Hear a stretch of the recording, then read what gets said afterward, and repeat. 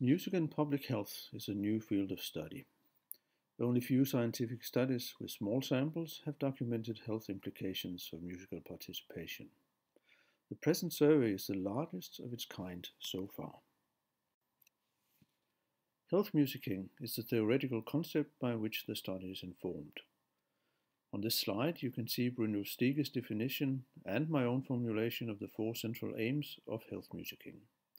In the next slide, these aims are placed in a descriptive map of the field. This quadrant map shows four different perspectives on how musicking can be used to promote affirmative, corrective, or transformational experiences, either bodily, emotional, or relational.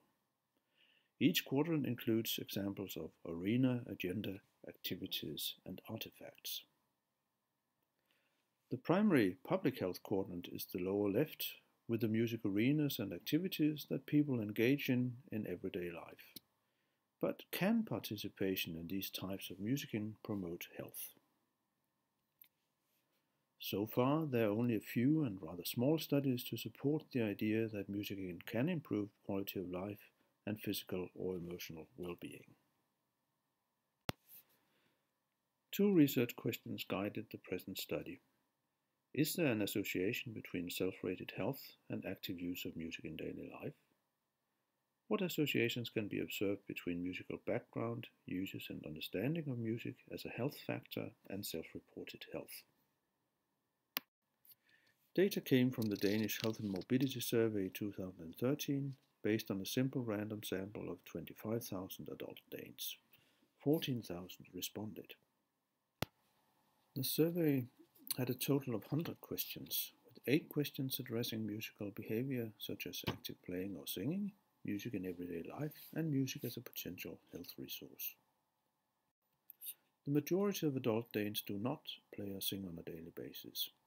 However, up to 40% invest one daily hour or more in musicking, with young people being more active than older people and women more than men. We asked informants if they believe music activities and music experiences can help stay healthy.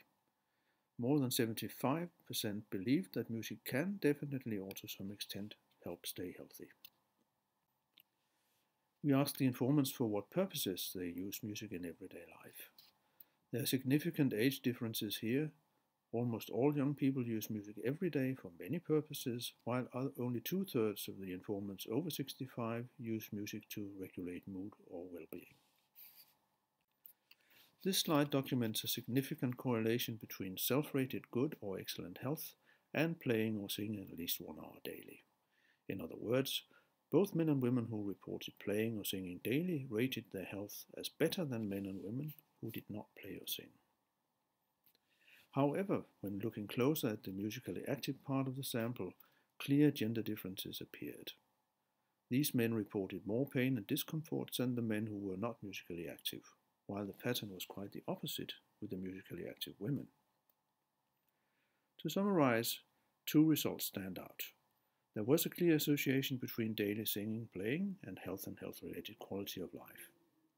The study also showed that adult Danes use music for many different purposes in everyday life, and most Danes consider music a health promoter.